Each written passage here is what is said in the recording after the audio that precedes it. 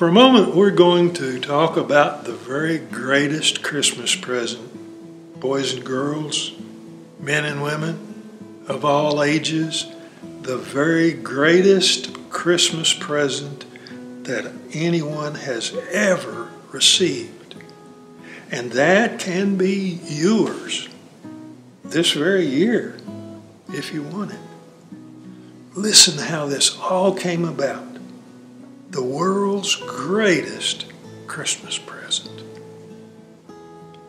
In those days, Caesar Augustus issued a decree that a census should be taken of all the Roman world. This was the first census that took place while Quirinius was governor in Syria. And everyone went to their own town to be registered.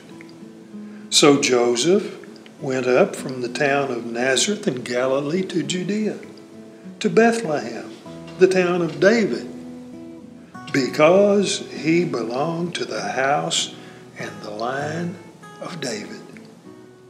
He went there to register with Mary, who was pledged to be married to him and was expecting a child. And while they were there, the time came for the child to be born. And she gave birth to her firstborn, a son. And she wrapped him in cloths and placed him in a manger because there were no guest rooms available for them.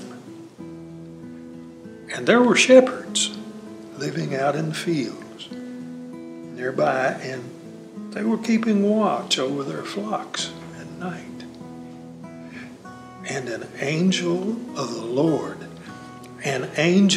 Lord appeared to them. And the glory of the Lord shone around them, and they were terrified. But the angel said to them, "Do not be afraid.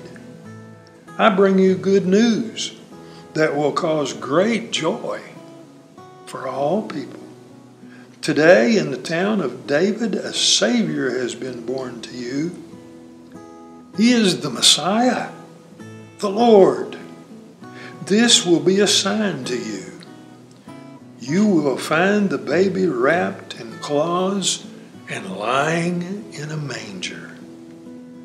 Suddenly, a great company of the heavenly host appeared with the angel, praising God and saying, "Glory to God in the highest, and on earth peace to those whom his favor rests." And when the angels had left them and gone into heaven, the shepherds said to one another, "Let us go to Bethlehem and see this thing that has happened, which the Lord has told us about." So they hurried off and found Mary and Joseph and the baby lying in a manger. And when they had seen, they spread the word concerning what had been told them about this child. And all who heard it were amazed at what had happened and to the shepherds. But Mary treasured up all these things and pondered them in her heart. Shepherds returned glorifying and praising God. They were glorifying and praising God for all the things they had heard and seen, which was just as they had been told. God himself, the Father, had sent to you,